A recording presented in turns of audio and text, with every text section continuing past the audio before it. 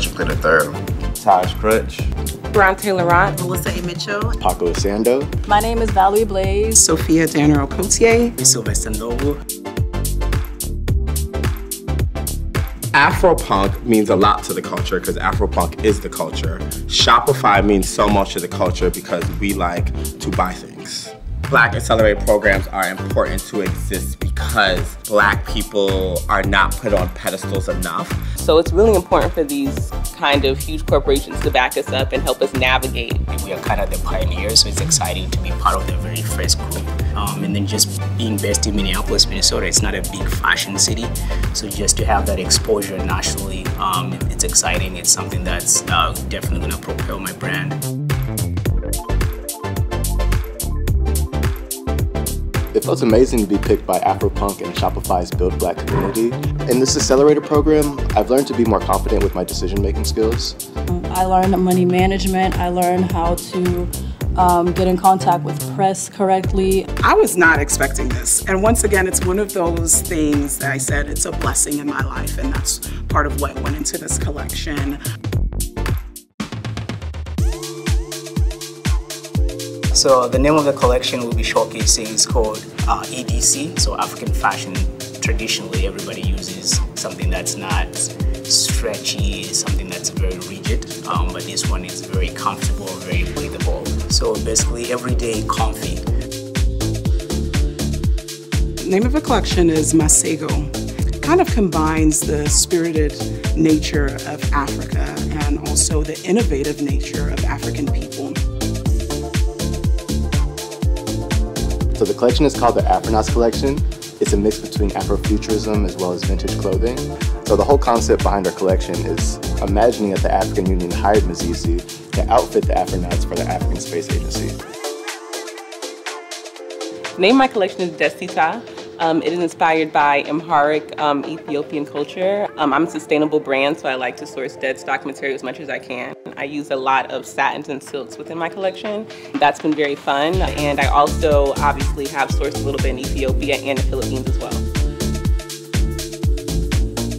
My brand is called Wear Brims. All of our brims are made out of 100% wool.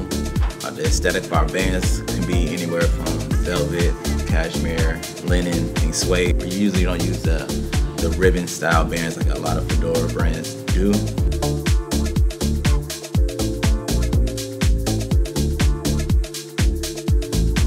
My current collection is called Guided by Bloom. It's inspired by florals and new fabrications for spring.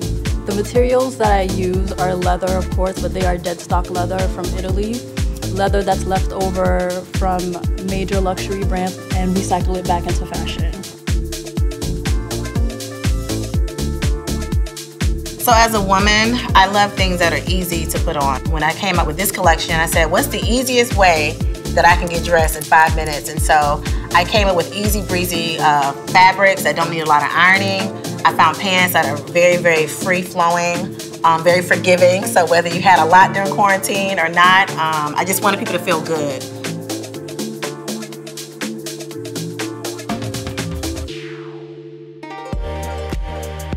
Yeah, I felt really good about the fitting. I just got to meet the models in person, all beautiful Black women.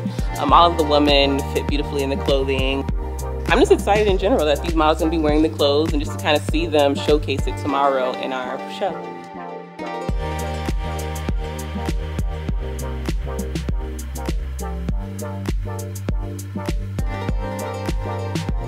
The fitting process was really smooth, real smooth.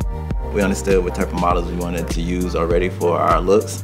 The fitting directors already had an aesthetic already on their end, so it kind of merged together and made the process pretty simple. I didn't have any worries about the fitting because a lot of our pieces are multifunctional. They can be worn in different ways. So we're showing a wrap skirt and a wrap top that can be reversed. So you have a print on one side, you've got a solid color on the other. Of course, COVID had us locked down for 2.5 years, so having people see my bags and my brand's essence in person is extremely important.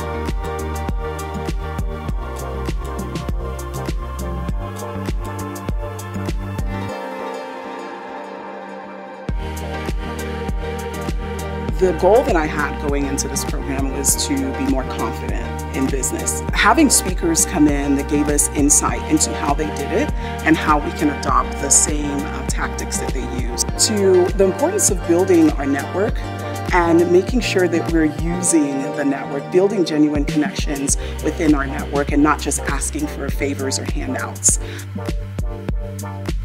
As a business owner or as a founder, you just gotta keep pushing, right? There's gonna be a lot of mistakes, but everything is sort of like you're learning as you go.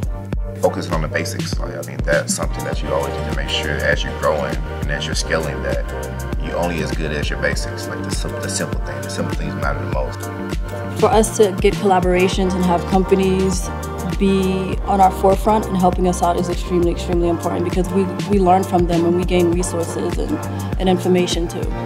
A lot of people miss opportunities because they don't believe they don't deserve them or they just don't have the guts to believe.